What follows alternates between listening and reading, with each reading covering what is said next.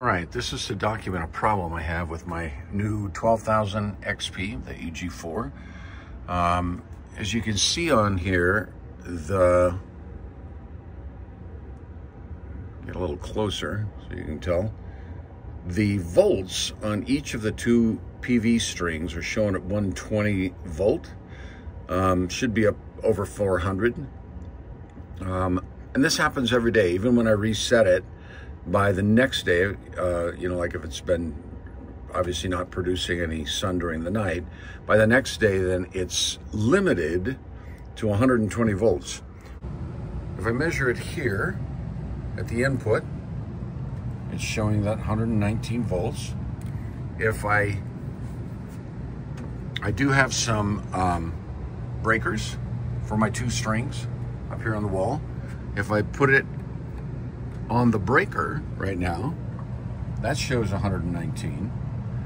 But again, each string has 11 panels and they should be around 40 volts each. So even if it's cloudy day, it should be better than 120. And it holds exactly at 120 or 119, holds it flat. It's like it's limiting it, and it's running upstream to give me that. Now I'm gonna stop the, I'm gonna reset this. So now,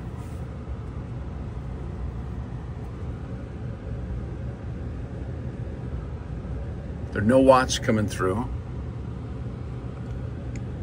I don't know why that's not showing.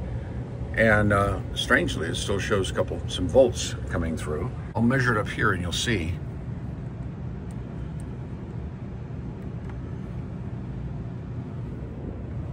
That I'm getting 439 volts. That makes sense?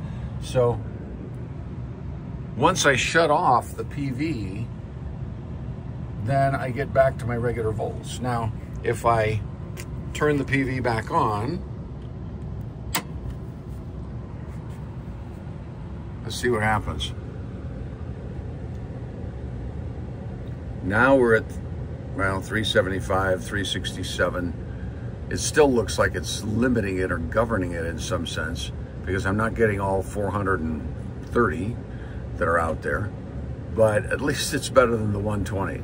So that's the problem. Don't know what's going on. I'd love your help.